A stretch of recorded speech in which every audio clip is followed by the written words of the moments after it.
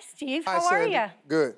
I have noticed when I host Christmas dinner, my sloppy sister-in-law will eat and drop food on the floor. Instead of picking it up, she'll get up, walk away, step on it, just to ground it into my wood. And she's double dipping in my appetizers and my dips.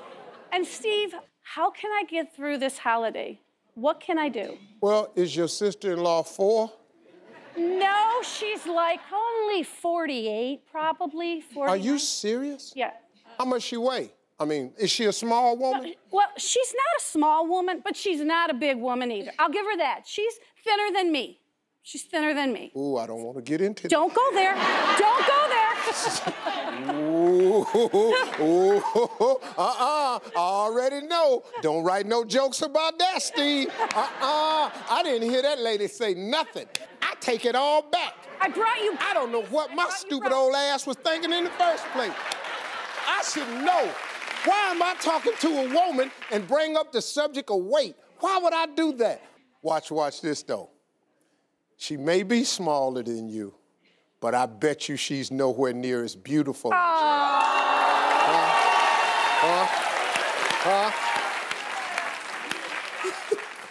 That's it. Me and you through talking.